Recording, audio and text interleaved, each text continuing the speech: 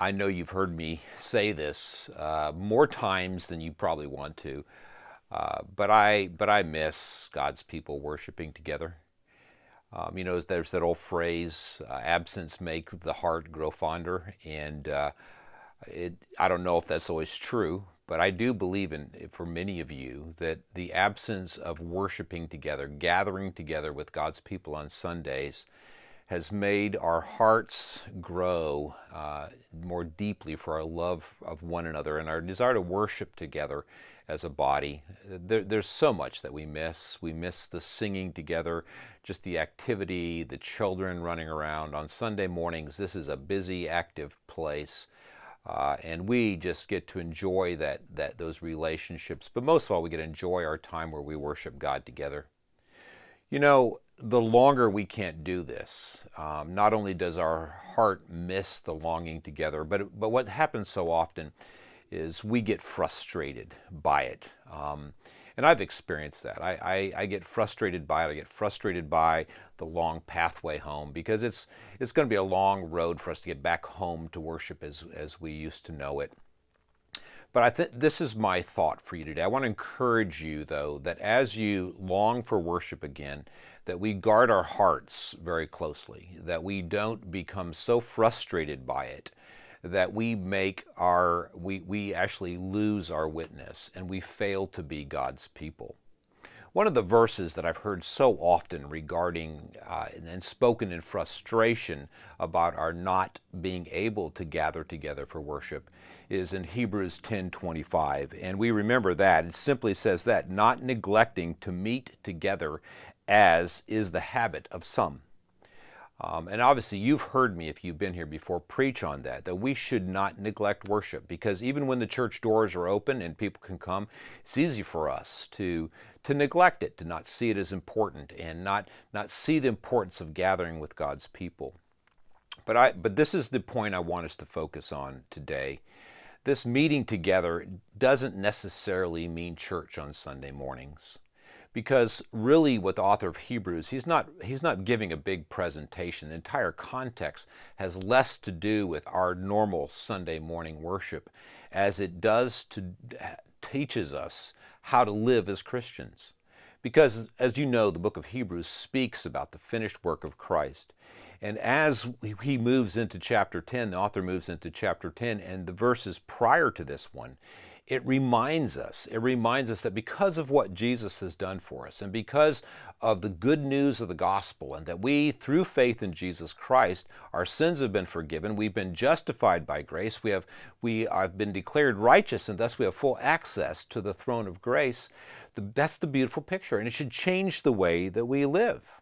And because of that, verse 23 says, "Let us hold fast the confession of our hope without wavering." So the first gist of this passage is holding fast to the good news of the gospel. God is in control. God is sovereign over all things, even COVID-19. But the deeper truth is that through Jesus Christ, our sins are forgiven, and we are sons and daughters of the God of all creation, our Heavenly Father. That's good news. Hold on to that faith. Hold on to it tightly. Verse 24, then it says, "Let us consider how to stir one another up to love and good works." You see, when the gospel is real to us, and the significance of the Christian body of believers is that we are here for one another. Those passages are all over Scripture.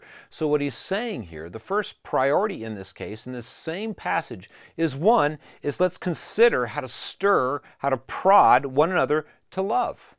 In other words, in these difficult times, we have the priority to remind each other to love one another well. And we stir it, and we say, are you loving your neighbor as yourself? Are you loving God as you should?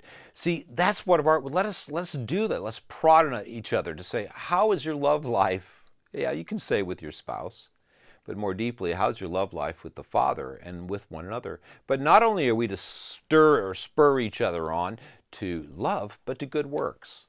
This is the beauty. In a time like this with COVID-19 and our social distancing, there are so many ways that we can be a witness to the people around us.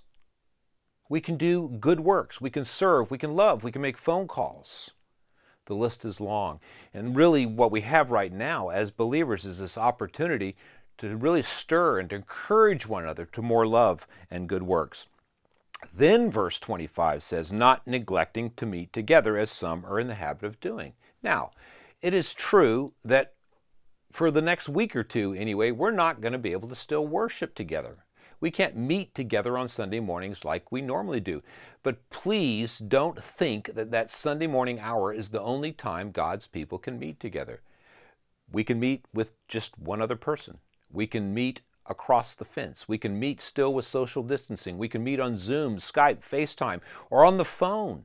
There's a lot of opportunities for us to meet and to encourage one another. Because notice what it says, but encouraging one another. See, this meeting together isn't just about worship. It's about encouraging one another in the gospel. It's about reminding ourselves and each other that the gospel is true. It's about reminding one another that God is in control of all that's going on. We don't need to be afraid. It's about reminding one another that we need to trust in Him. We need to trust in Him with all our hearts. It's about reminding one another that we shouldn't lean on our own understandings and our own convictions, our own views of how things should change or even get caught up in the political debate, but to encourage one another in the gospel, realizing that we are called to be a people of love. We're called to be a people who serve, and we are called to be a people of worship. But until we can gather together, hopefully soon, very soon, in this building to worship, let's encourage one another. Let's meet together in smaller settings. Let's encourage one another in the gospel of Jesus Christ. And let's see how God uses us. Let's see how He turns on that light and that we live as a people, as lights to a dark world, showing people the good news of the gospel. I'm Bob Orner, and I'd like you to think about that.